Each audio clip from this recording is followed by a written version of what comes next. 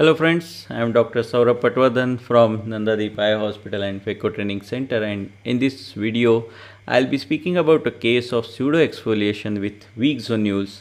There is some amount of echodonesis and there is a small pupil.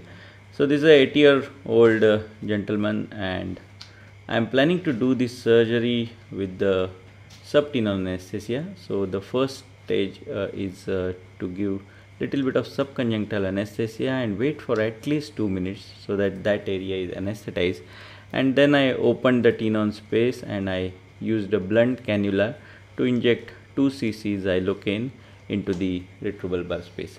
So this is a very easy and very effective technique and completely safe technique, avoids globe perforation, and we can give it on table after applying the drapes and the speculum. So, and we have to just wait for another 3-4 minutes to have a good effect of anesthesia, and then we can go ahead with the surgery.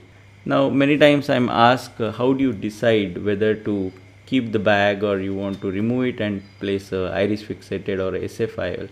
I think the ease of capsulorhexis is one thing which I look for when I start the surgery. So here you could find that the capsulorhexis was fairly easy, though of course I could feel the zonular weakness and the lens bag was moving, but still it was not that tough. So that means I want to keep the bag there. So the plan here is to do a phaco, and if the zonules are good, I'll be implanting a 3-piece IOL in sulcus with the IOL optic capture, also known as IOL trap technique. I saw this technique from Dr. Deepak's videos, and since then I am using this technique. It's quite good. And so if I have decided to keep the bag, that means I have to first support the bag with the CTR.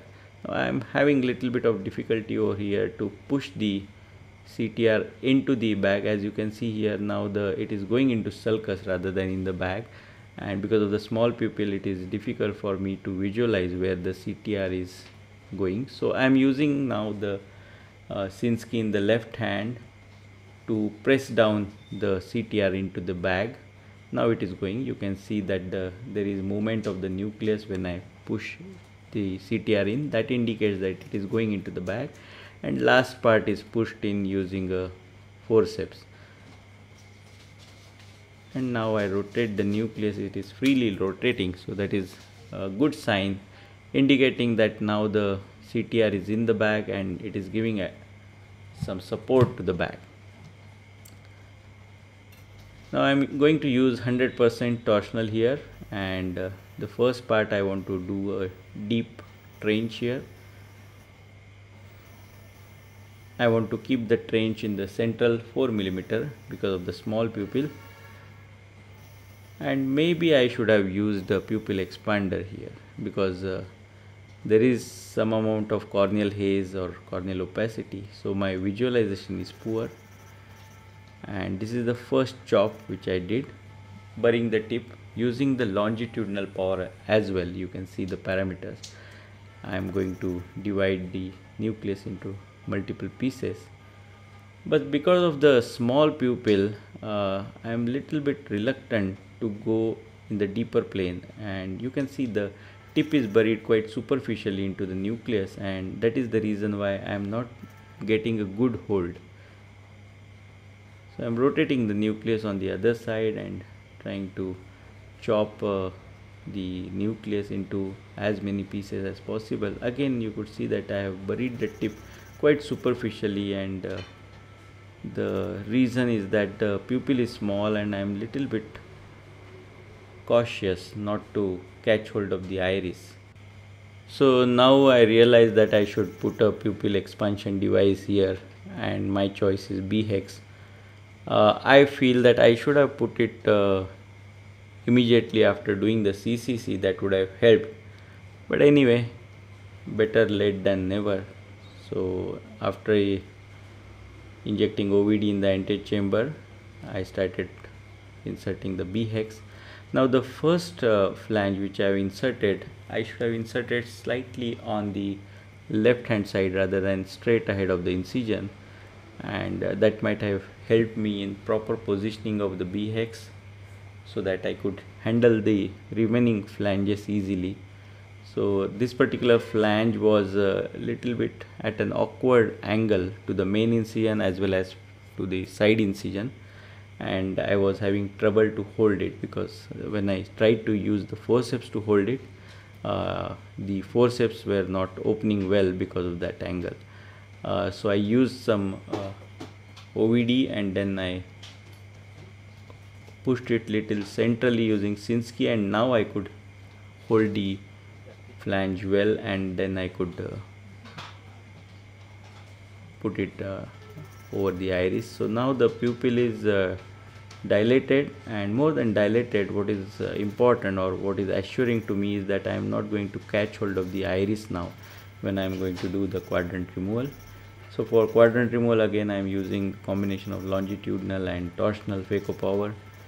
I am keeping the phaco tip right at the center, and in such cases where the pupil is small and there are weak zonules, it is important to have complete understanding of the parameters that we are using. So in a normal case, if I am going to use 400 vacuum, I know that in this case if I use less vacuum like 350 to 370, I have that safety margin with me.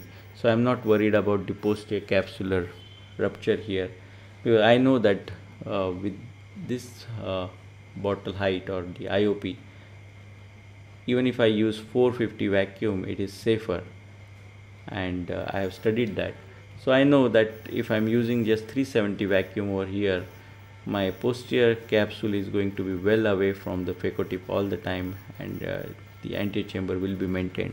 So that's the importance of understanding the phaco parameters in your routine cases as well, so that you can, for the tough cases or the difficult situations like this, you know you are confident with your phaco parameters, and that's why you can do a very safe and reproducible phaco emulsification surgery in such cases. So just watch how my phaco tip is right at the center of the anterior chamber here, which is the deepest part of the anterior chamber,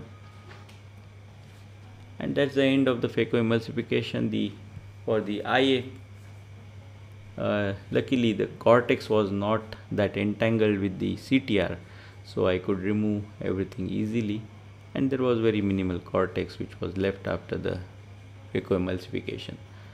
And it's important to nudge the iris little bit on one side and check for the residual cortex. So you have to do it 360 degree so that you avoid any residual cortex. Presence of CTR sometimes hinders the usual removal of the cortex, and in such cases then you have to move the IA probe tangentially rather than centrally. Now the plan is to do, as I said, IOL trap. So I want to place this 3-piece IOL in the sulcus. So the first leading haptic is already in the sulcus now, but what is important is to put the trailing haptic in the sulcus first.